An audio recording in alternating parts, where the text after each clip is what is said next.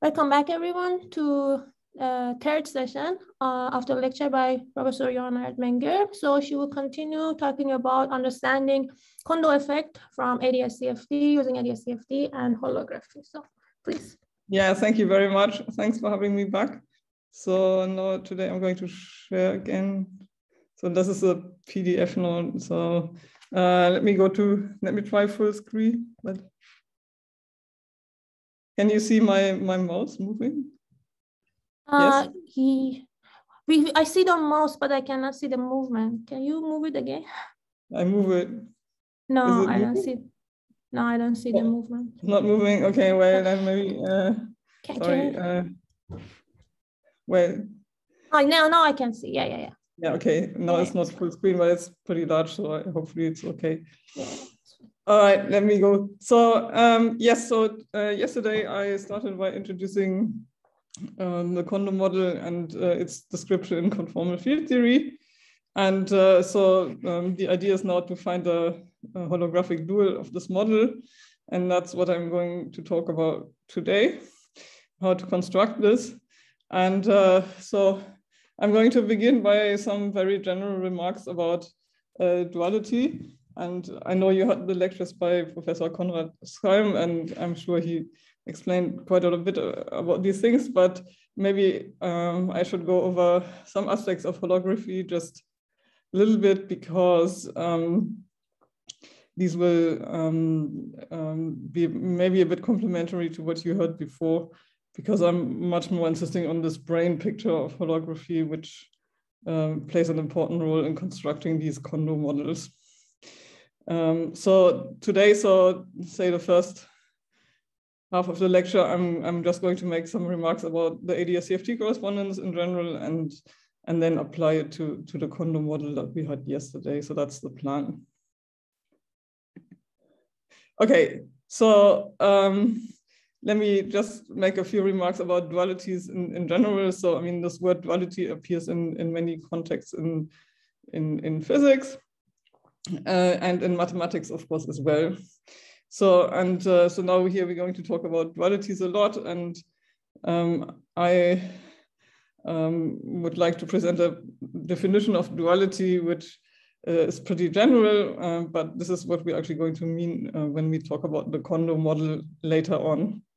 So a duality means, in the context of this lecture, and also probably more generally, that we can consider the following situation: that there's a physical theory that has two equivalent formulations in the sense that the dynamics are the same, and there's a one-to-one map between the states in the two theories.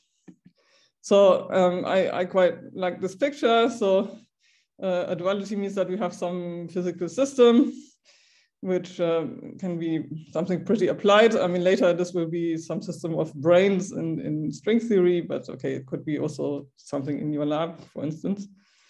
And then you have two different theories, which are either given by an action in particle physics or Hamiltonian in condensed matter physics. And then just assume that there's two different actions or Hamiltonians written in terms of different variables that nevertheless describe the same physical system. So if you have two theories that describe the same physical system, then obviously they must be related to each other. And this relation is precisely what is called a duality. Okay, so so this will show up quite a bit in my lectures today. Sorry. Okay, so now this duality appears actually quite a bit in physics, especially there's models in two-dimensional quantum field theory, like the massive Thirring model and the Sine-Gordon model, which display precisely such a duality.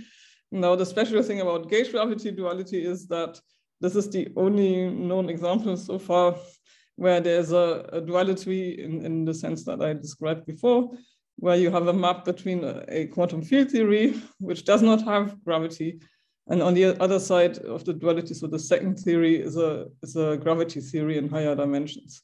So that makes this duality very special, because it really provides a map between a quantum theory without gravity and a gravity theory. So this, of course, means a lot of progress in the context of quantum gravity. And I mean, if we really push this to the extreme, we might say that gravity is then kind of an emergent theory because it's equivalent to a quantum field theory without gravity. I wouldn't go quite as far.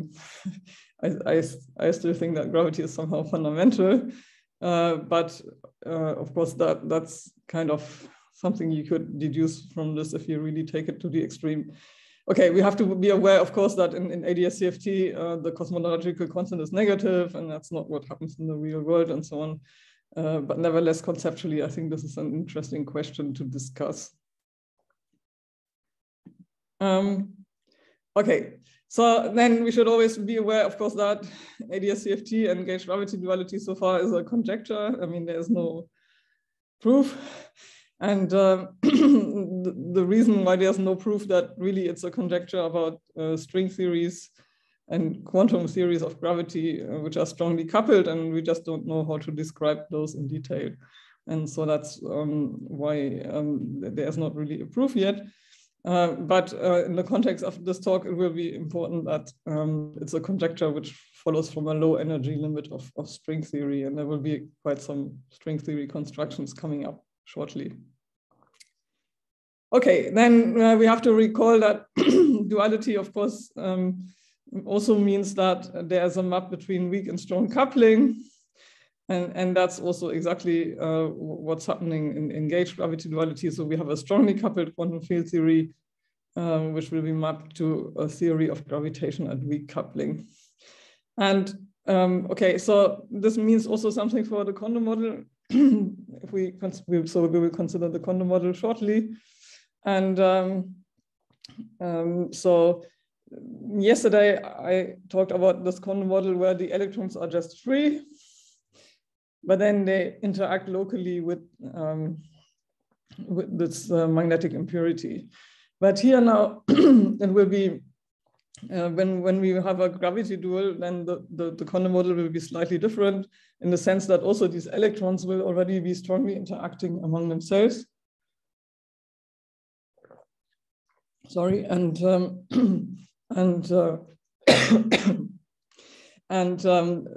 in addition to this strong, so there will be two coupling constants. One is the coupling constants between these electrons, which we didn't have yesterday. And then on top of that, we will have this Kondo interaction with the magnetic impurity, which we discussed yesterday. Okay, so just already a kind of thing to remember when we talk about gravity duals of Kondo models, it will be slightly different Kondo models than the ones I discussed yesterday, because the electrons will be strongly coupled even before you put these impurities.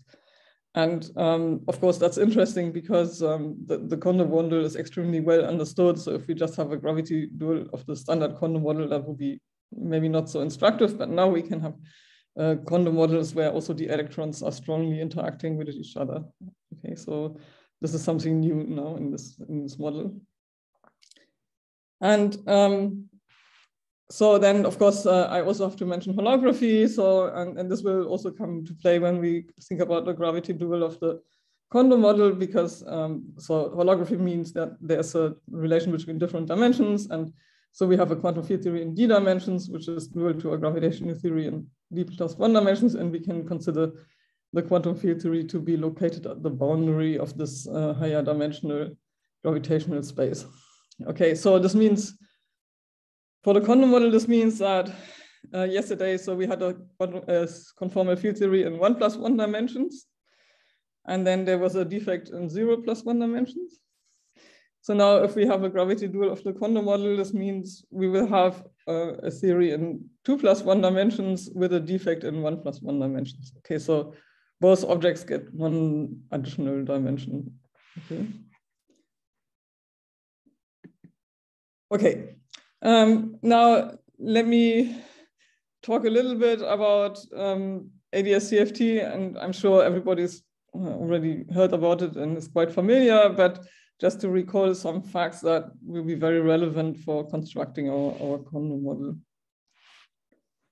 Okay, so gauge gravity duality is now a very general concept, as I explained with this picture just a few slides ago. So okay, so let's go to this. So this can be actually quite general, and the way why ADS-CFT works so well is because there's the same amount of degrees of freedom on in each of the theories due to the holographic principle, and also the symmetries match on the two sides. Okay. And but of course, this idea of making the symmetries match on the two sides, this can be realized much more generally, and we can deform the original ADS-CFT correspondence or add some extra features. And okay, so but in the best understood example, there's really loads of, so as proposed by Maldacena already some time ago. It's the best understood example because there are so many symmetries. Okay, so we have an anti-de Sitter space, which is a space of constant negative curvature, which has a boundary, and the isometries of the space have the same symmetry group as the conformal group in one dimension lower. Okay, so now what will be very important for my talk is that because the ADS-CFT correspondence comes from superstring theory, then in total we will have 10 dimensions, okay, not just 5.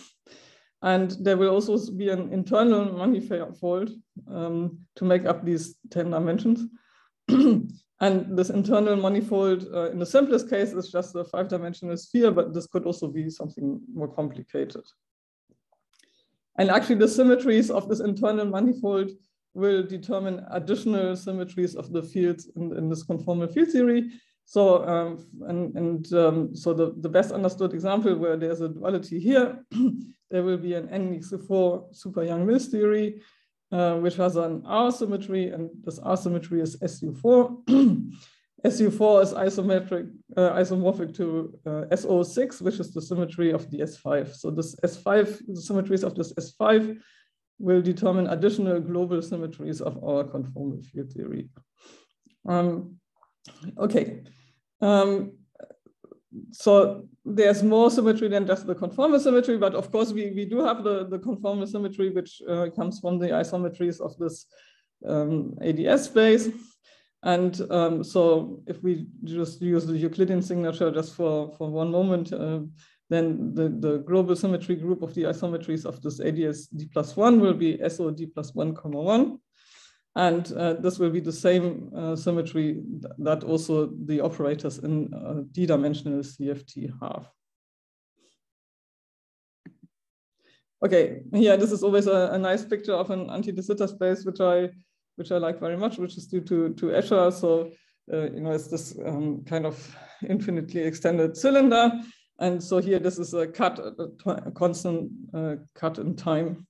And so the negative curvature appears through a projection. So these angels and devils, they all have the same area. And because the space is negatively curved, they appear much smaller at the boundary than the interior, but really they all have the same surface, and the structure arises from the negative curvature. Okay, then another way of depicting this is a slightly more mathematical way. So ADS space is a hyperbolic space of constant negative curvature. And so you can think of an hyperboloid inscribed in this cone in this way. So the blue surface is really our anti-de Sitter space, and it extends all the way to infinity. And it's really at infinity where this boundary is located here. And so this is obtained by embedding ADS D+1 into one higher dimensional space. And so this blue surface is actually a solution of this equation, which almost looks like the equation of a sphere, except for the 2 minus signs which appear here. Okay. Now the metric which is best to use to describe ADS in the context that I'm going to present is the metric on the Poincaré patch. So Poincaré patch that we really just cover 1/2 of this anti-de Sitter space. Okay, so it's not a global, but rather a local coordinate system. And so here, these coordinates x are the Minkowski coordinates at the boundary. And then we have an extra coordinate, which is the radial coordinate of the anti-de Sitter space. And it appears here in a warp factor. And then, of course, we have also the differential for this extra coordinate. And this L here is precisely the same L as there. And so this is the so-called anti-de Sitter radius.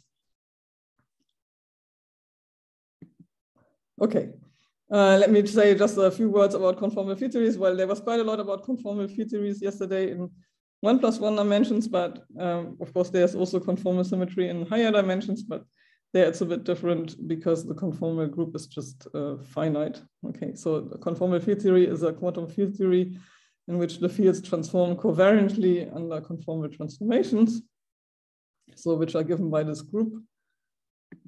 And so conformal coordinate transformations are those that preserve angles locally in this form. So then I can talk a little bit about my PhD thesis, so, which Jong Hyuk is very familiar. So, and this is a very strong symmetry, which means that the correlation functions are determined up to a very small number of parameters, even if we're in higher dimensions. And so an important concept here is the so-called operator product expansion. So the 3-point functions in this conformal field theory are determined by these coefficients C. And so they really determine this entire structure of the quantum field theory. Sorry. And so the important point is that if we have this anti-de Sitter correspondence, ADS-CFT correspondence, which comes from the entire 10-dimensional space, so the ADS space itself and its symmetries just give us the fact that we have a conformal field theory. But then if we want to know which conformal field theory and which Lagrangian for this conformal field theory, then we need these internal symmetries. And so if we have this S5, which I mentioned before, let me just show again this one, then we know exactly the Lagrangian of the dual field theory, and it's NX to 4 super Young-Mills theory, so a very special quantum field theory, but which is still a renormalizable, well understood quantum field theory. Okay, so just to remind you about the symmetries and also the importance of these inner space, which make up the full 10 dimensions. I also want to remind you about a few basic facts about string theory, because they will also be important for constructing this holographic Kondo model. And so, as I said, the ADS-CFT correspondence comes from string theory, and in string theory, there's two types of degrees of freedom. We have open and closed strings. Okay, I just reviewed this. I hope you have heard these things already at some point. So the open strings, they are related to the gauge degrees of freedom, like the ones in the standard model of particle physics. And the closed strings, they are related to gravitation. And the reason is really that the massless modes associated to an open string is a spin 1 field, which is like a gauge field, whereas here the massless mode is a quadrupole fluctuation. And so that's a spin 2 tensor fluctuation, and that corresponds to a metric field. Okay, so and the duality, in a sense, as I introduced at the beginning of the lecture, in this case will be a duality between a description of branes in the open and the closed string picture. Okay, so very important for the ADS-CFT correspondence and also for the duality for the Kondo model are the D-branes. So these are essentially surfaces embedded into the 9+1 dimensional space, determined by Dirichlet boundary conditions. So this Dirichlet boundary conditions enters this D.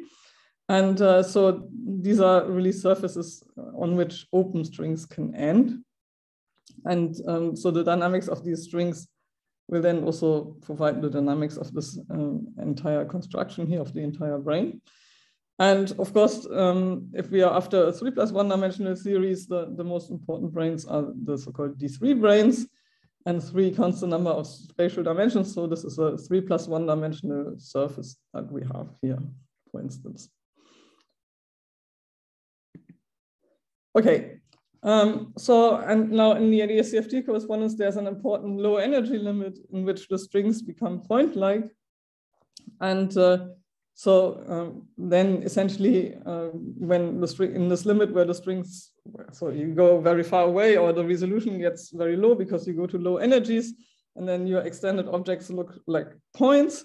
And then in that case, the dynamics of the open strings just becomes the dynamics of some gauge fields on the brain. And that's exactly how you get this NX24 super Young-Mills theory in the open string picture of the 3 brains.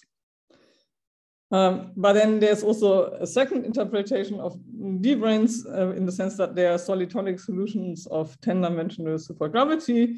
So which means that they are heavy objects that curve the space around them. And so there will be a duality between these two. Okay, so, and that brings us to this picture of the string theory origin of the ADS-CFT correspondence. So again, in this example of these 3 brains, so we consider these 3 brains in 10-dimensional space. And now there's an open closed string duality, but the duality, this word duality is still used exactly in the same sense as I used earlier on the second slide of my lecture. And so we can describe the D brains with open strings and with closed strings, but in fact we are just describing the same physical object. So the 2 descriptions have to be related to each other. And so there's this open string description,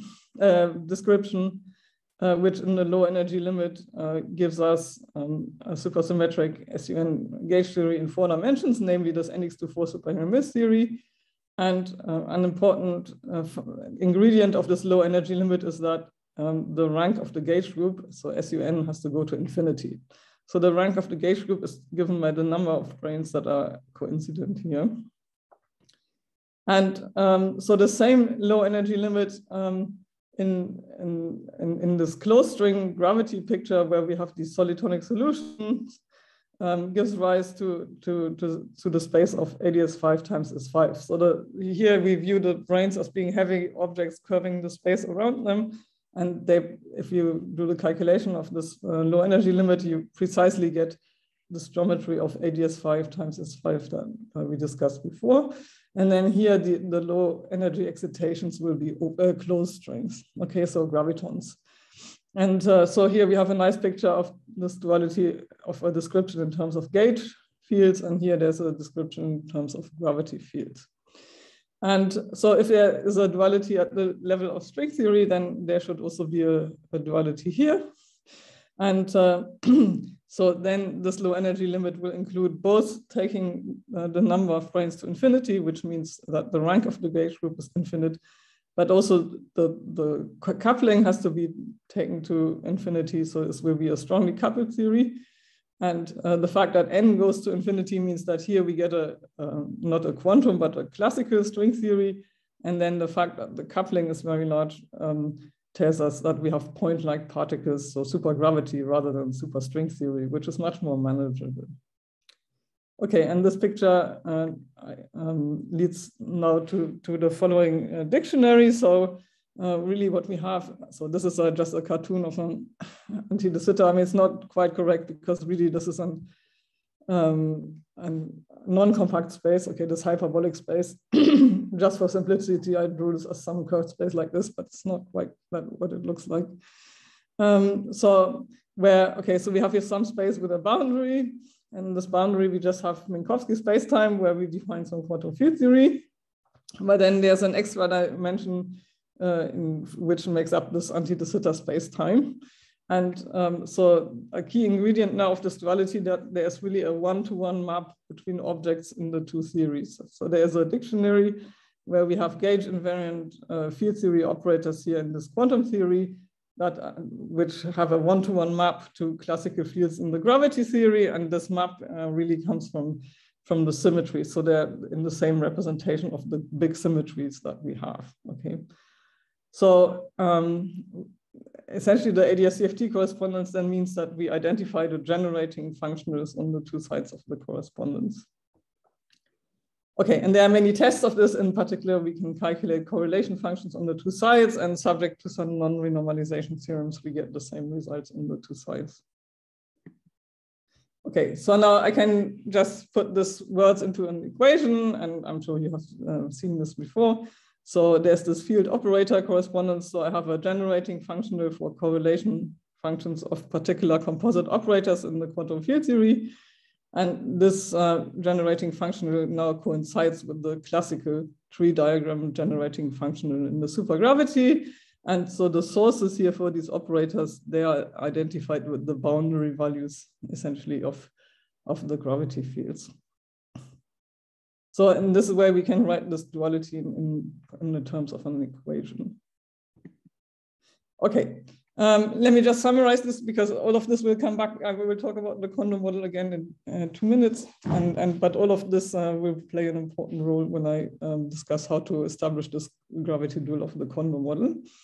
So really the gauge gravity duality, or ADS-CFT, is a duality at the level of quantum string theory, strongly coupled, so which is very hard to describe. So, but really, it's a duality between a particular gauge theory, SUN gauge theory without gravity, and a strongly coupled theory of quantum gravity.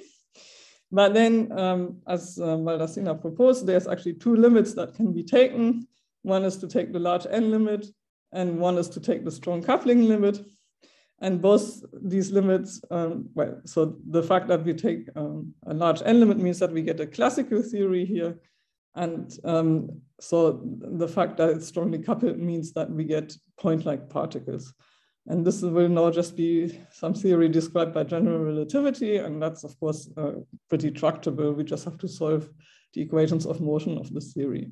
So, and then if the conjecture duality holds at this level, it should also hold at this level. And here we can really now use gravity to describe strongly correlated systems. I mean, so this was derived for quantum field theories and in particular NX24 super young Mills, but we can generalize this to many other situations, for instance, the Kondo model. Okay, all right, so this I mentioned many times, but just let me emphasize one more time. So this internal manifold, which we have on top of the anti-de Sitter space, will play an important role. And its symmetries also give you another global symmetries act, which also determines the field content of the dual field theory. Okay, so this internal space will come up quite a bit. Okay, so now let me make one further remark. So I will talk about Kondo model again in 2 minutes. Okay, sorry if you think this is a very long digression, but I want to point out one thing. So there's two different approaches which you can take to gauge gravity duality, which are called top-down and bottom-up. And both of them are very relevant, but they have slightly different aims. And so let me just contrast them to each other. Okay, so here mostly I'm going to talk, well, first I'm going to talk about top-down, but then I will also turn to a bottom-up model. Okay. So top-down means that we begin with a string theory in 10 dimensions. So this and the advantage of this is that everything is under a lot of control. Okay, so we have the Lagrangian of the dual field theory is known. So in the example I talked about before, it's NX24 super young Mills theory, and there are only very few parameters. I mean, essentially there will be one scale that shows up. Okay, so this is a model where there's a lot of control. But on the other hand, it's very rigid and very strict. I mean, there's not a lot of freedom that you can choose, which sometimes is an advantage, but sometimes also it's maybe not what you would like. And then there's the bottom-up models, which, I mean, they're quite used quite extensively also in applications of ADS-CFT to condensed matter physics. And so here the idea is that one just works with deformations of the anti-de Sitter space, and this internal space is ignored. So the one that I just mentioned, so this one, okay. So then obviously the calculations will be a lot simpler and there's a lot more freedom. So we can choose more features that fit the models that we would like to describe.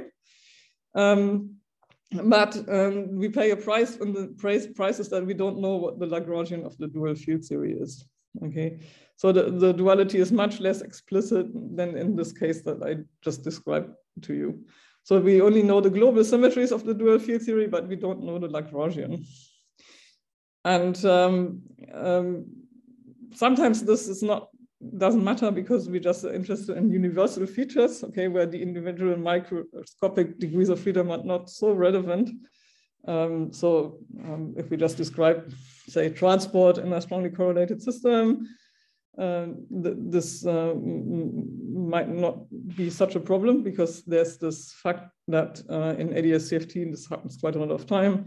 For instance, if you remember this calculation of the shear viscosity over entropy density, this is a very nice example. So where really the results don't depend on the microscopic degrees of freedom. On the other hand, just for conceptual reasons, it may actually be nice to have a duality where you can really write down the two Hamiltonians or Lagrangians of the two theories that are dual to each other. Okay, so I'm going to talk a bit about this, but then unfortunately, we will come up with a model which is so complicated that we can't solve it. And then we just get rid of some complicated features and also write down a bottom-up model on the basis of this top-down one. Okay, so that will be the strategy for deriving our gravity dual for the Kondo model. Okay, so this was a super general introduction about ADS-CFT, but I hope I made clear a few important points which we will need for the gravity dual of the Kondo model. Okay, so because we really want to have control of our Lagrangian, like the one we had yesterday, you know, with the kinetic term and this local interaction term with the impurity.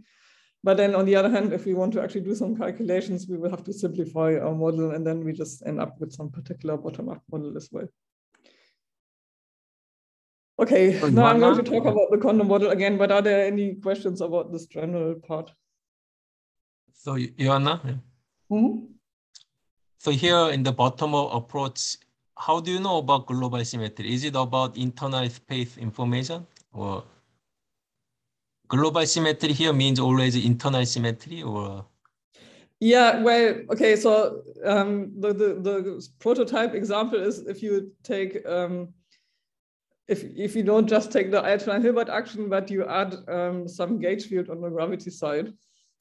And then if this gauge field has, say, a U1 symmetry, then you have a global U1 symmetry also in your field theory. Okay, so that's for condensed matter applications, that's the most useful example because you want a charged theory at the boundary. Okay, so then, and it's a general feature that if you have a gauge symmetry in the bulk, it will give rise to a local symmetry at the boundary. So in that sense, I mean here that only global symmetries are known. So the prototype example would be to say, okay, I have an Einstein-Hilbert term, and then I take a gauge field with a U1 symmetry, and then I know that I have a global U1 in the boundary theory. Does it always mean some isometry for internal space, or it can be? Well, you don't care no, I don't think so. It can just mean a gauge symmetry of some field. I mean, without needing the internal symmetries. I will show an example now for the Kondo model. I can come back to this point if you like. Okay. Yeah, thanks. Anything else? Okay, I think it will become more clear if we look at examples. Okay, so one thing is that we can describe RG flows by okay. So I said the isometries of this ADS space they fix the symmetries of the conformal field theory. So, but sometimes we want an RG flow, for instance. So at some point we want to break the conformal symmetry. And then we have to reduce the number of isometries of this original ADS5. And this we can just literally do by taking a space which is less symmetric, which should still be a solution to the gravity equations of motion, of course. And then there's this nice concept that this extra dimension that we have corresponds to an energy scale. Okay, and also the supersymmetry can be broken by deforming this 5-sphere that I was mentioning before. Okay, so now the central ingredient also for the Kondo model is these flavor fields in the ADS-CFT correspondence. Okay, so I mentioned already D branes quite a lot, and so the original construction is that we have these 3 branes. But now what we can do is to embed additional branes into this D3 brane geometry, so into this ADS 5 times is 5.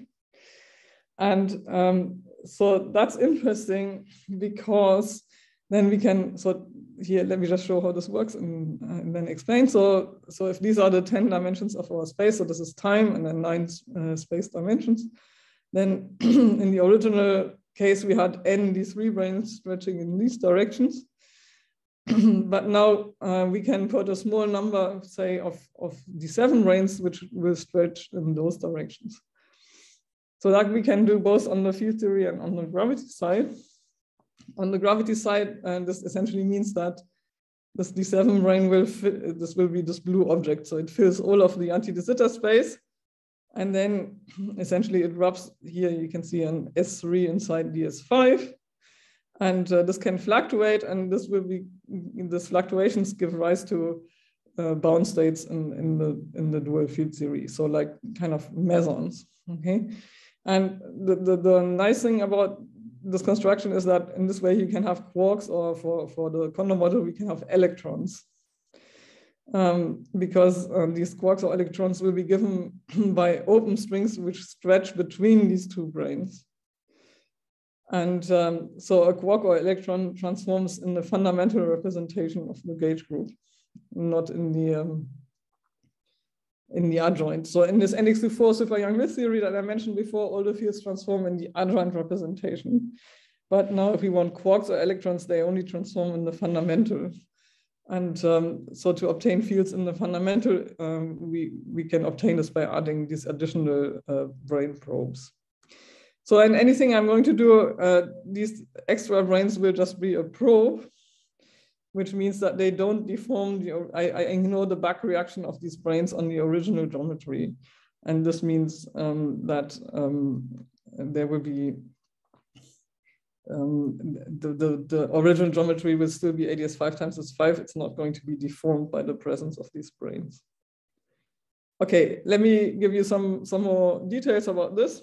So again, this is the simplest case of the D3 branes. So now let's look at geometry where the 0, 1, 2, 3 direction go like in this direction, 4, 5, 6, 7 in this direction, and 8, 9 are pointing towards you.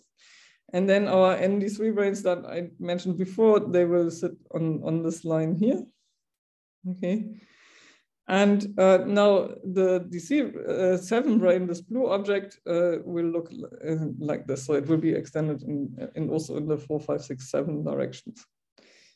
And now the point will be that on top of the original open closed string duality that I just explained to you, there will be another duality between open strings. Okay, and so now there will be degrees of freedom corresponding to strings which have one end on the D3 brane and one end on the D7 brane. And so if a string has, the endpoints of the strings are charged. So if they are attached to this particular brane, they will transform under the gauge symmetry associated to this branes. But here you can see that they will be fundamental fields. Okay, because they have only one. So this will give rise to an adjoint field because both endpoints of the string are attached to the D3 branes. But this will just be a field in the fundamental representation of the gauge group because only one end of this quark string is attached to the D3 brane. And here the other one is attached to the D7 branes. And because we take this particular limit where we have a small amount of these blue probe branes and again take the standard Maldacena limit, then this will reduce to a global symmetry again. Okay, so and in this way we can introduce a flavor symmetry into our model. Okay, so the green duality is the one which I described to you before. So between NX24 super young Mills theory and supergravity on ADS 5 times S5. But now in the simplest case where we still keep all the supersymmetry, we have, this blue brane breaks supersymmetry by half, and then we get a fundamental hypermultiplet. Fundamental means it's fields in the fundamental representation of the gauge group. And so they will come from these red degrees of freedom.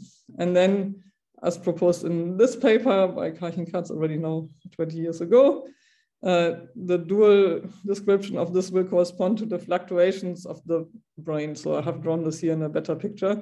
So these fluctuations here, they will correspond to modes dual to these meson fields made from bilinears of these quarks. Okay, and so these fluctuations are described by the so-called Dirac-Born-Infeld action. So the Dirac-Born-Infeld action describes the fluctuations of this blue brane in this higher dimensional space. And so this will give us extra modes which are dual to these fundamental fields.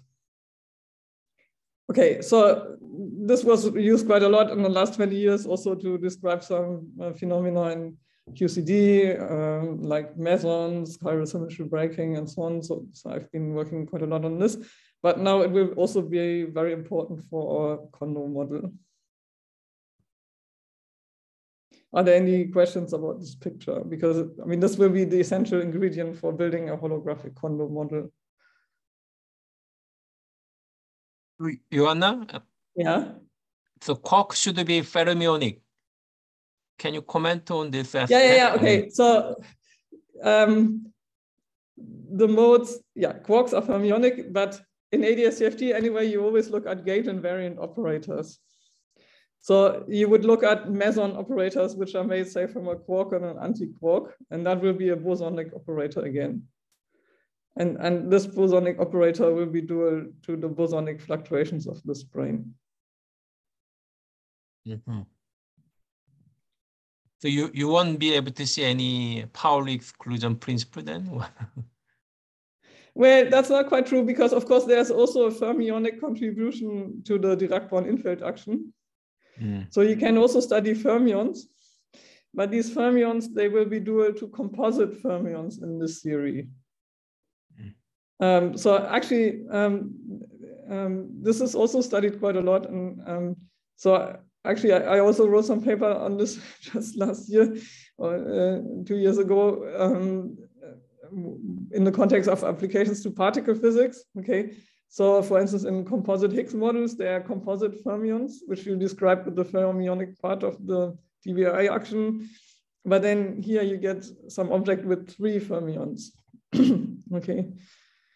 3 fundamental fermions. But this is a standard feature of ADS-CFT. You can only describe gauge invariant operators. So we cannot describe individual fermions which are not gauge invariant. So this is something we have to live with in ADS-CFT. I mean, this will be very hard to undo. But this is, this is in any calculation using ADS-CFT, you always have gauge invariant operators here. Okay. Thank you. Yeah, thanks. Okay, finally, okay, let's talk about Kondo models again.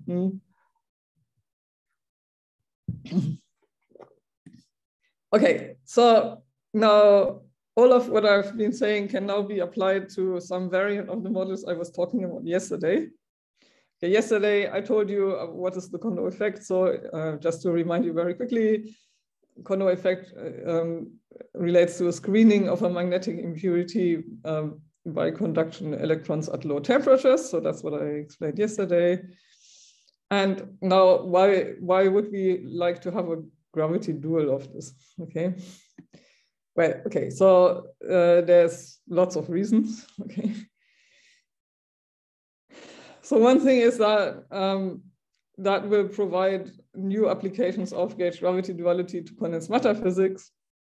So we can And the new aspect will be that the magnetic impurity that we introduced will now be coupled to a strongly correlated electron system rather than to a free electron system as we were considering yesterday. So it's a bit different from what we were talking about yesterday. And in these strongly correlated systems now, we can calculate quite a few interesting quantities like the entanglement entropy. We can study time dependence. We can calculate correlation functions. I will give you quite a bit of examples also tomorrow of what we can actually do with these models. And so there are some very interesting features. And so I think it's important to say that this goes quite beyond the standard Kondo model that we discussed yesterday. And it's not just a gravity dual of the Kondo model I discussed yesterday, but it's really something new because the electrons are strongly correlated even before we put the impurity. Okay. There's also more theoretical reasons why it's interesting to have such a model in gauge gravity duality. So yesterday I also mentioned that this model has a negative beta function for this boundary RG flow, and in that sense it's a bit similar to QCD. And so there's this Kondo temperature, which is a kind of corresponds to a dynamical scale generation as there is a scale in QCD. Okay, yesterday we also discussed that nevertheless there are quite a few differences also to QCD, in particular due to the fact that in this model now we know that there's this infrared fixed point, which we don't know in QCD. And also because we are in 1+1 dimensions, we can all use all this power of two-dimensional conformal field theory where the symmetry is infinite and determines the entire spectrum of the theory. Okay, so, but nevertheless, it's also to learn something about QCD, it's interesting to have a gravity dual of this model. And okay, so then these points are a little more involved, and maybe I will talk about them tomorrow. So we can have a so-called G theorem. So this is a variant of the so-called C theorem, where which describes a kind of entropy function for renormalization group flows. So this is a function which decreases monotonically along RG flows.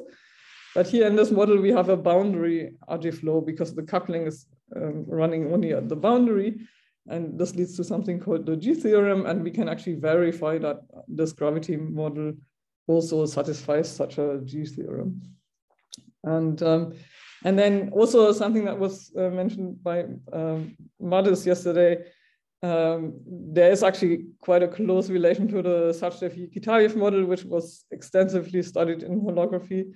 And that would be coming up if we had these two spins interacting with each other, as I mentioned briefly yesterday, following your question. So it's a kind of cousin of the SYK model.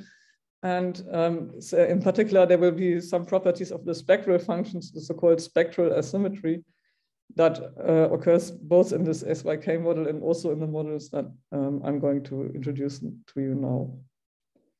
Okay, so that's another interesting aspect. Okay, so that already gives a lot of reasons to study this in holography. So just a quick question. This this feature that you have this in your model, which is different from the previous explanation you said for Kondo, that is a strongly correlated electron system. Is it like better from the point of view of experimental connection, or it's just like completely new, like different from experiment? Well, okay, so I would say, of course, there are many realizations of the Kondo model with free electrons, as I discussed yesterday. So yesterday I showed this plot, which was actually in Kondo's original paper, where there's a Fermi liquid description of the electrons, and essentially there was iron with gold impurities. And that's extremely well described by this model I discussed yesterday. Okay, so for this, we don't need gauge gravity duality. But nevertheless, of course, now more modern, I mean, okay, so that's, I mean, sometimes condensed matter physicists say, well, why do you bother about the Kondo model? We know everything about the Kondo model. Okay, so, and the answer is, okay, that's fine. You know everything about the Kondo model with free electrons, but not everything is known about the Kondo model with the interacting electrons. And now in more modern, strongly correlated materials, of course, there's also Kondo effects, okay? And these are much harder to describe. And of course, also condensed matter physicists have a description of the Kondo model, and they do the so-called Luttinger liquid, okay? So they consider magnetic impurities in the Luttinger liquid. But this is yet a little bit different from the models that I'm considering here. Although this is, I get asked this very often by condensed matter physicists. It would be very nice to make a connection between the models that I'm going to describe and the Luttinger liquid. Okay, so in terms of, so for instance, yesterday I mentioned that the decisive experimental feature of the Kondo model is this logarithmic scaling with the temperature of the resistance. But in these more strongly coupled systems, it doesn't grow with a logarithm, but rather with some power, real power. I mean, so t to the gamma, where gamma is some real number. Okay, so and that's clearly different from this original Kondo model, and this is something that can be seen in an experiment. And so I would say the answer to your question is this is ongoing research. Okay, so we can provide some ingredients to study Kondo impurities in strongly correlated systems. And okay, so there's also other techniques like the Luttinger liquid, and it's interesting to make connections. I mean, it's not exactly the same as we are doing here. And so this this field of having Kondo effect in strongly correlated systems is much less well understood, although it also exists. I mean, people study this also experimentally. So, so certainly there's lots of experimental and condensed matter applications of this model as well. And this, this is more modern than the original Kondo model that I discussed yesterday. Okay, I hope this. Thank you. Yeah. Thank you. Hello. Yeah. I have one question. Yeah. If the condensed matter system is not Hermitian, but has the PT symmetry, do we have a general procedure to study the holographic study by some bucket geometry? Yeah, so if PT symmetry is broken, then yeah, I mean, so parity symmetry is broken, then we can use Chern-Simons theories, for instance. I think the answer is yes. I mean, you can also have gravity models that break PT symmetry. Yeah, so it is possible. And maybe I will mention a little bit about this later on. So you mean yes, that we still can use the Bach isometry to study the condensed matter's quantity? Yes, we can. So the best example is to have so now we will have an ADS3 space, and if we have a Chern-Simons term there, then it already breaks the parity symmetry. And the Bach system is a Hermitian or non-Hermitian? Okay, so well, in the models that I'm going to describe today and tomorrow, I think everything is Hermitian, but I know that non-Hermitian models are very topical right now, and I do think you can also consider non-Hermitian theories by, for instance, introducing some time dependence and so on. So I would say the answer is yes, but I mean, this has not yet been studied very much, but I think this can be done. Okay, I might make a few comments about this when I move along. I think the answer is today and tomorrow I'm only going to talk about Hermitian theories. Okay. But that doesn't mean that it's impossible to do non-Hermitian. It's just, I think not many people have studied this yet. It's just something that is beginning to study non-Hermitian systems also in ADS-CFT. Okay, thank you. Thanks. Yeah, thanks for the question. Okay. All right, so let me just give you a slight review. I mean, okay, so I've been working on this for quite some years. So the original model that I'm going to show to you was in this paper with Carlos Hoyos, Andy Bannon, and Jackson Wu already some time back. And so this is the model that I'm first going to describe to you, top down and bottom up. And then tomorrow, well, a bit later today, but also tomorrow, then I'm going to show some applications. So we can use this to calculate so-called entanglement entropy, which is a very important concept in ADS-CFT, and you probably know about this famous Ryu-Takayanagi formula. And this can be also used in when there's an impurity. And actually, we can reproduce some results of Affleck and collaborators who calculated this in conformal field theories. Then we also calculated 2-point functions, also together with Dimitrios, Dimitriou. So this gives especially the spectral functions, and so the spectral functions give us some relation to the SYK model, but also we can study, for instance, properties of quantum dots such as Fano resonances and so on. So there's some very nice condensed matter applications. And what we also did was to look at quantum quenches. So if if we quench this interaction with the defect, what happens? And so this I'm also going to show to you. Okay, so this is this was a program which went into 2017, but then more recently we have a new model which has a slightly different brain configuration, and the advantage of this new model is that it's really top-down all the way. So this model, we start with top-down, and then we say, okay, this model is too complicated. Let's write a bottom-up model which has some features, okay, of our original construction. But now we have this new model where we really have the Lagrangian on the two sides of the correspondence. And so this is also very interesting, and I might mention this tomorrow a little bit. Okay. So I don't have to explain this one more time. So this is what we had yesterday about the screening. And that was the Lagrangian that I wrote down yesterday. Okay, so with this local interaction. But okay, so again, let me emphasize that what we discussed yesterday was about the free electron nuts, but our model now will be for strongly correlated electrons. Okay. And okay, I extensively discussed this CFT approach, but let me also mention that there's solutions using the beta ansatz, and in particular, I also briefly mentioned yesterday that there's a large N version of the Kondo model. And I mentioned large N already this morning, and it's a decisive feature of this limit in the ADS-CFT correspondence to bring it to this level of classical gravity where we can actually do calculations. So, so it's important to take this large N limit. But fortunately, this has already been discussed quite extensively earlier. I should emphasize, though, that the large N limit that we take is a bit different from this condensed matter large N limit. It's more a matrix large N than a vector large N limit. So, and that's important to keep in mind. And so that's one reason also why our model is a bit different from what condensed matter physicists do, where they have a Luttinger liquid that couples to an impurity. Okay, so because we have a different large N limit here.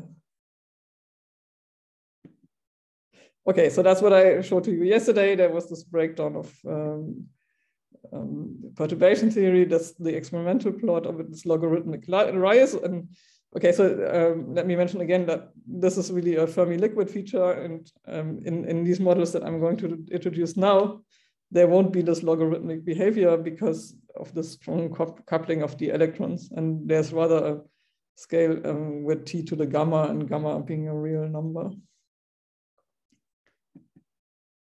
Okay, and there was this issue of the scale generation, and so just to remind you.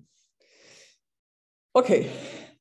Now, as I mentioned this morning, so gauge gravity duality requires large N.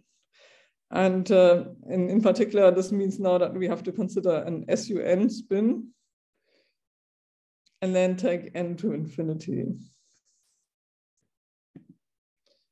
Okay, and this I already mentioned very briefly yesterday. So then the idea is to write our spin operator as this bilinear in these so-called slave or Abrikosov fermions.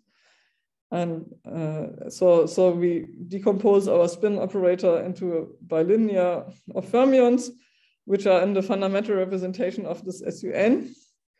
So you see already fundamental representation. So that's why I introduced in ADS-CFT this probe brains, because they give us fundamental fields. Okay, so this means that here this will also play an important role.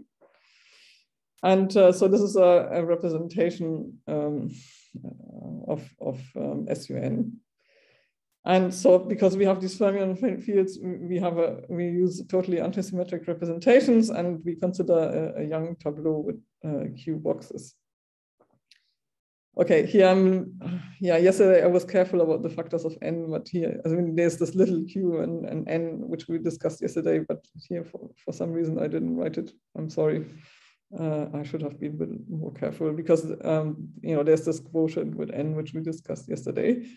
But let me say again, we have to impose a constraint here, because we are just allowed for more degrees of freedom by doing this. And just to keep the number of degrees of freedom fixed, we have to impose this constraint on the charge density. And so let me also say that by writing this, we introduce a spurious U1 symmetry, because we can rotate these fields. And so this this new U1 symmetry will actually now be spontaneously broken. Okay, then the Kondo interaction, which in spin space was an interaction between this current, which so psi are the electrons and chi are these auxiliary fermions here. Then in the large n limit, so when n goes to infinity, we can use fields identities to write, well, we can always use the fields identities, but in the large n limit, only one term survives here essentially, which is the so-called double trace operator, because it's a product of two separately gauge invariant operators, which involve one of the electron operators and one of these auxiliary fermions here. And okay, so as was already discussed a long time ago, the screen phase is then characterized by a condensate. Okay, so in the large n limit, you can have phase transitions also in such low dimensions.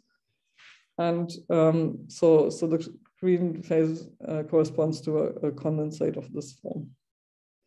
And that's precisely what we can realize in the holographic Kondo model, as I'm going to show to you. So we can use this concept of a holographic superconductor to describe this model in gravity. So Johanna? Mm-hmm. So this Yes? U1 symmetry, the phase rotation of this chi field, should it be local gauge symmetry rather than global? Then this condensate is not really gauge invariant, isn't it?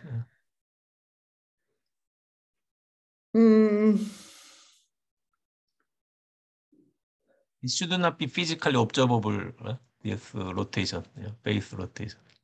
Yeah, I see what you mean. I mean, you say if we make this we could only make the this left-hand side is a physical assay. Yeah. Okay, I think if we just decide to consider it to be a global symmetry, then we are safe. Okay, then this is just a. I mean, I agree. You could say, I mean, this could be a gauge symmetry because there's no derivative acting here, so this will just cancel.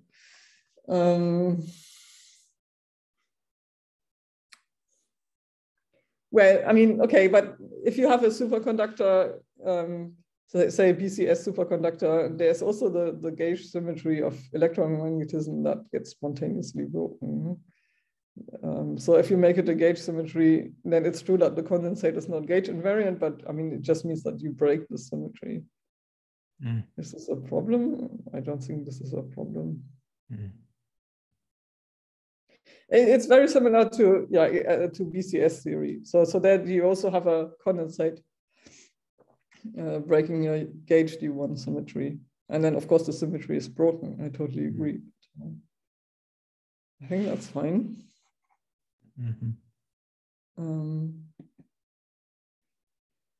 Okay. Okay, now let me explain to you how to in the model that we constructed in this paper. And okay, so as I already emphasized many times, it involves the coupling of a magnetic impurity to a strongly interacting non-Fermi liquid. Okay. Johanna. Yeah. I guess that there is some difference between the superconductor and your theory, in the sense that for the case of the superconductor, condensation is charged, while your operator O is not charged. Yeah, so, you're right. Yeah, right. I mean, but maybe there is some analogy there. That's what you want to use, I guess. Yeah, okay, but yeah, thanks, Sandra. I mean, in any case, I mean, this U1 symmetry is not really a real physical symmetry. It just appears formally because I write my spin operator like this. Well, you just spuriously introduce a symmetry by writing your operator in a complicated way, and then the symmetry gets spontaneously broken. I think that's okay, but I totally agree. It's it's not charged under the symmetry. I mean, that's just the point, because I mean, it's not a physical symmetry, so it should better not be charged under the symmetry. Okay, I agree with you. Actually, you do have an option that you could use chi to be just a Majorana, right? If a whole purpose is just using the Schrödinger representation, then you can use just a Majorana. Yeah, but if you have a Majorana, then you don't have any symmetry. I mean, then you don't have this U1. I mean, okay, I agree. I mean, maybe it's worth studying what happens if you take this to be a Majorana field. I totally agree. Q will be trivial, yeah? Constraint, large Q. Yeah. If it's Majorana, then. Yeah. Also, if this is an SUN, I mean. And actually, I mean, I don't see what is the object Q. Because Q? That's not physical something. Is it charged, really? Do you want to identify that U1 as a real fermion? No, it's not the electric charge. No, that's right. For sure not. I mean, it's a you kind of identified with a kind of charge of this extra degrees of freedom. You just choose this to be this. I mean, it could be something else. I think it's meaningful to pick this, but okay. I'm not sure this is the only choice you can do. But okay, let me say that all these things appear very nicely also in the holographic model. So I think it makes a lot of sense. I mean, okay, so you can see, I mean, many famous people have studied precisely this model in condensed matter physics. So so this is Piers Coleman and not Sidney Coleman. Okay. Maybe we should look at these papers again. I think all your questions are answered there. But also this construction is very, very nicely realized in the holographic model. So maybe I can show this and then we can come back to it. Okay. So before I go into the details of the model, let me give you a brief summary of the results. Okay, so that you can see that I mean, it's going to be a little involved, but I think this list is nice to keep in mind, just to see why this is useful. Okay, so as in that other model where, okay, so there's here in this model, we have an RG flow generated by this double trace operator now, and precisely the same we will also have in the gravity dual. And I can show you on the gravity side exactly also this dynamical scale generation that we discussed. Okay, so there's this divergence of the coupling and so on. And also, I can show you that there's some screening in the sense that the degrees of freedom at the impurity get reduced. Okay. So the key point is that, in this large N limit, we can use the model of a holographic superconductor. And there's a condensate that forms in ADS2 space at the defect, at the gravity dual of the defect. So as I already mentioned, we don't get this logarithmic behavior because the electrons are strongly correlated. And rather than this logarithmic behavior, we see a power law scaling of the resistivity in the infrared with a real exponent. But that's also something that happens in this Latinger liquid description of the Kondo model. Then we can also consider the holographic entanglement entropy, and there's also some nice comparison to quantum field theory results. And then we can study time dependence, and so this is very similar to time dependence that is studied in the ADS-CFT correspondence, because there will be some so-called quasi-normal modes, complex eigenfrequencies that determine the physics. And here this has some very nice consequences also here in this context that I'm going to show to you. Okay, and this last point is really related to the SYK model also. So there's a so-called spectral asymmetry, which means that we see a so-called Fano resonance in the spectral function. And so this I'm going to explain in some detail what I mean by this. But this is also something which is very common in condensed matter physics. So it's very nice to see this here also. Okay, so you can see this model has quite some of the features that I mentioned to you. And you can do some nice physics applications that I'm also going to show.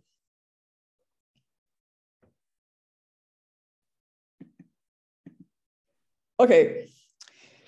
And this model is obtained so at least it's motivated by a top-down brain realization, just in the way as I discussed this morning, this afternoon for you.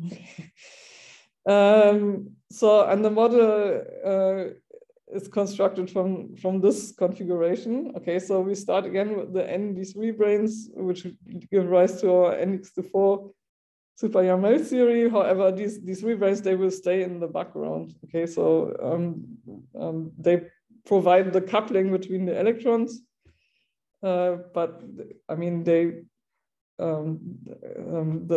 physics really happens at the level of these pro-brains, Okay, so then we put a small amount of these 7 brains, but we put them in slightly different directions than before. So because they were, so 0, 1, 2, and 3 are the dimensions of the real world. Okay, but now before I had the D7 brains running in this direction, but now we put the D7 brain in a slightly different way, like this. And this means that, so this will actually, the string stretching between D3 and D7, they will give us our chiral fermions, so our electrons in 1+1 dimensions. And they live in 1+1 dimensions because this D7 brain is only in the time and 1 space directions. It doesn't extend in those directions. And that means that these fermions live only in 1+1 dimensions. Okay, so in this again, these are the internal directions that I mentioned before. If we only have the D3 and D7, this is still a supersymmetric configuration. But now we have to put the defect, and this defect will actually break the supersymmetry also. And so then we put a small amount of D5 brains, and they just extend in the time direction, and the rest of the dimensions is in this internal space. And that gives us precisely the fields at the defect, and it will give a scalar mode that will be dual to this operator, to this operator. Okay, and so at the defect we have this operator, and this is a scalar operator, so it has a scalar gravity dual. But because the supersymmetry is broken, this field will actually be a tachyon, and there will be some condensation, and this condensation is precisely our superconductor. Okay, and that corresponds to this RG flow that I described yesterday now on the gravity side. Okay, so because we have this top-down realization, we really have all these, we can write down the Lagrangian for these fields on the field theory side. So the strings between these branes give us the chiral fermions. The 3-5 strings, so between these branes and those branes, they give us these slave fermions chi, which appear from, so the ones we discussed all the way along. Okay, so these ones, okay. And then finally, the strings between these two, which break the supersymmetry, they will give us a scalar field which is dual to the scalar operator whose condensation corresponds to the screening. Okay, so are there any questions about this?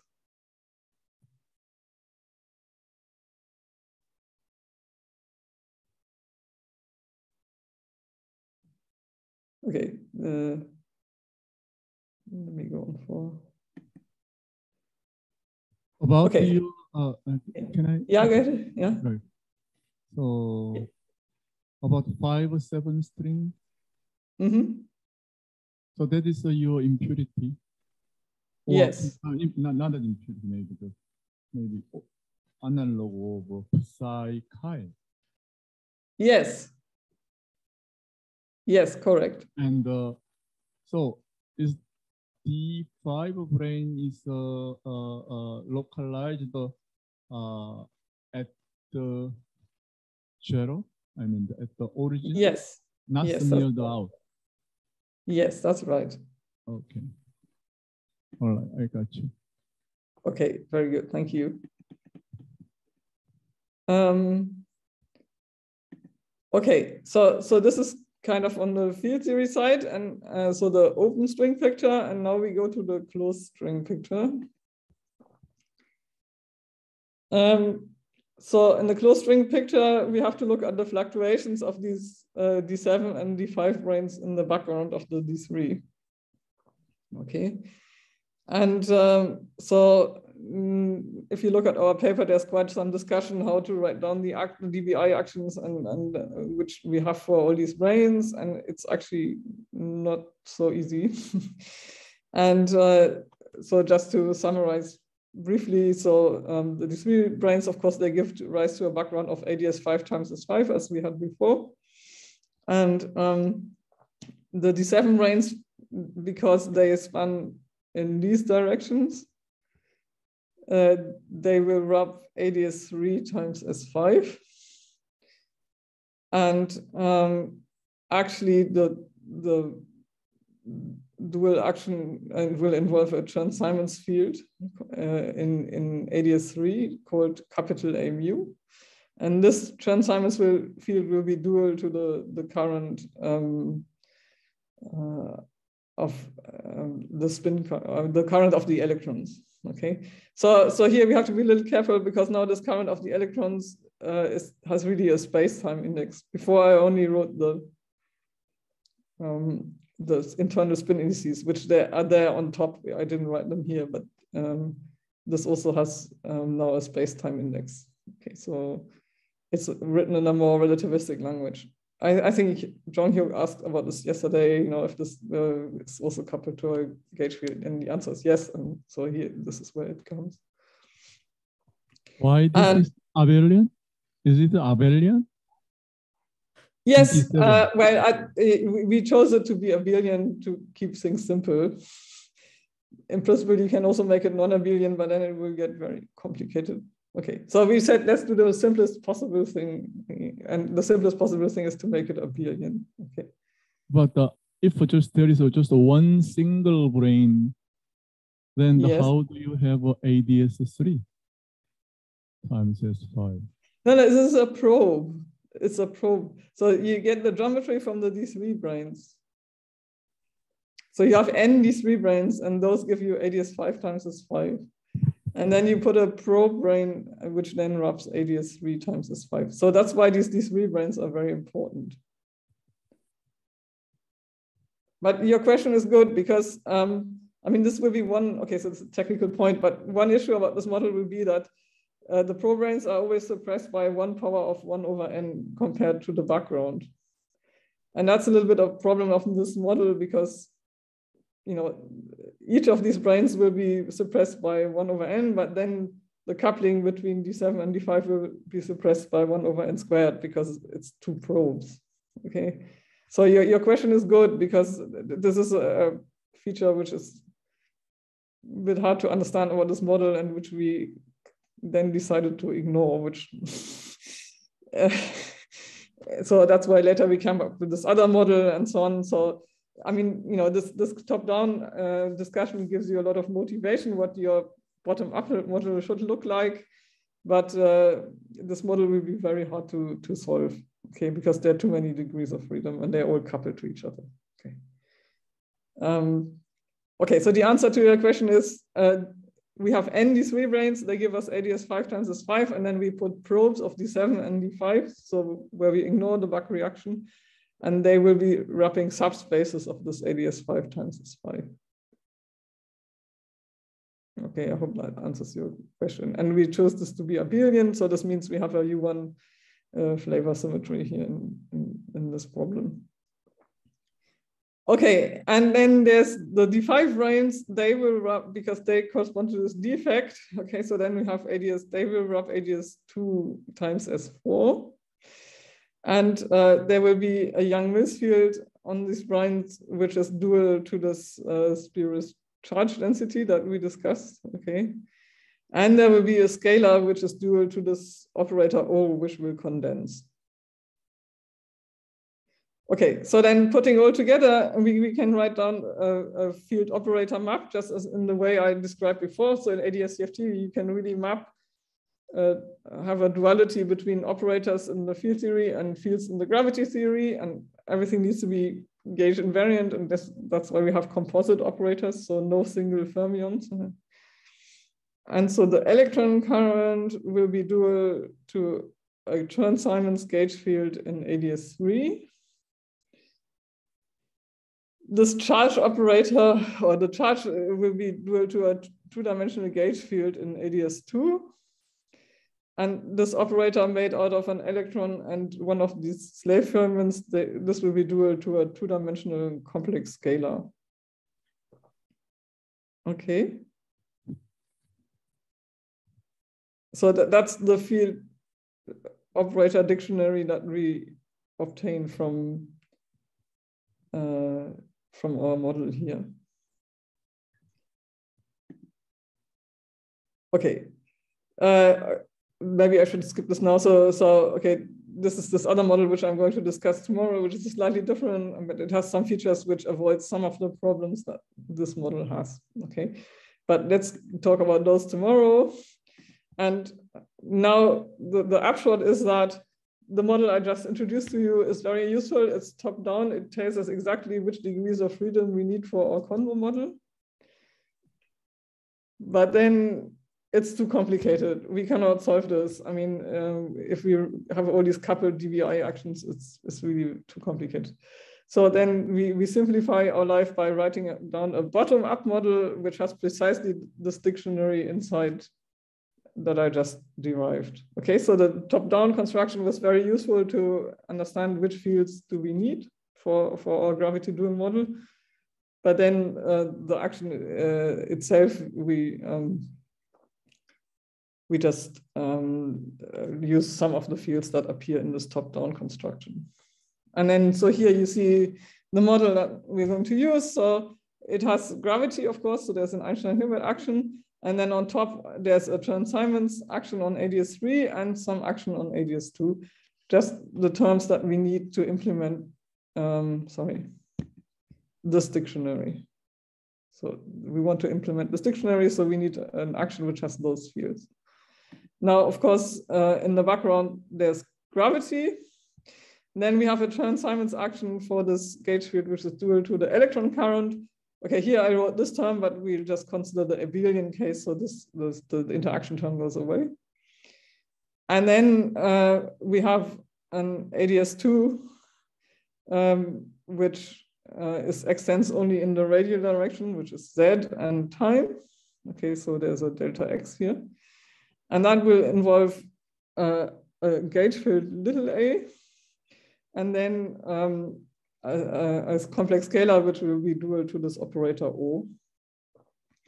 And then we have to guess some potential because now we are bottom up and we take the potential to just look like this. Okay. Okay, and then we do exactly what Kunrad Skalm was doing in his lectures. So because we want to do condensed matter physics, we need finite temperature. And finite temperature we obtain by taking the metric, which is the solution to this part of the action, to be the BTZ black hole. So this means we have finite temperature because there's a black hole in our anti-de Sitter space. Okay, and this ADS2 gauge field asymptotically will be related to this little q in the charge density, and then there's also a chemical potential here. Okay, so I think this is a good point to pause now because I motivated the model that we're going to study, and so after the break I'm going to come back to this model and then solve the equations of motion and see the physics that we get from this model. But are there any further questions? Johanna, so your scalar field phi is your operator O. Yes. So it's electrically charged.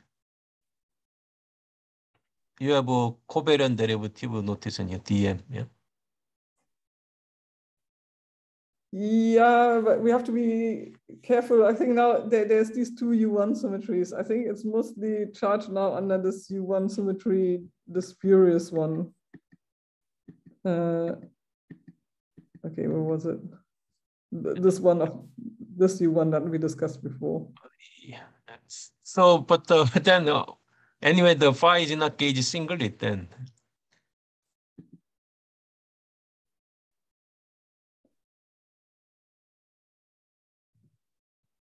Mm-hmm. So you no, exactly. operator... Yeah, but that's just the point, because I mean, this field will condense and that breaks. The symmetry will be broken. I mean, that's will be precisely... It'll be broken. So there will be some Higgs or yeah, I see. Yeah. Yeah. I mean, I'm going to explain this. Okay, so that's just the point. I mean, the screening will be the breaking of the symmetry. Higgs mechanism, it will be. The screening will be the breaking of this U1 symmetry. So the operator dual to this field will condense. So there will be a solution above the Kondo temperature where this phi is just 0. Okay. But then if we go below the Kondo temperature, it's going to condense, and then there will be a non-trivial profile for this field phi. Yeah, that's precisely the idea. Mm-hmm. So D is involves small a, but not big A. That's what you want to say? Well, this D involves both capital A and little a. So this capital A is the gauge field for the ordinary electric field. Isn't it true that the phi is a singlet with respect to this SUN? Yeah, okay. So there are many symmetries. Okay. Yes, it's a singlet with respect to SUN. So we have SUN, we have a U1 for electric field, we have a U1 for the spurious symmetry. Okay, so phi is a singlet of SUN, but it's electrically charged and it's charged under the spurious symmetry. So it is a charge, you mean phi is a charge? Yeah, okay, be careful. So we have SUN. So it's a singlet under SUN. Then we have a U1 for electric symmetry and another U1 for the spurious symmetry. So what is your notation representing the electric U1? Which gauge field? The electric U1 comes from the electrons. So no, that is not abelian. No. I said that this term is away. I got rid of this.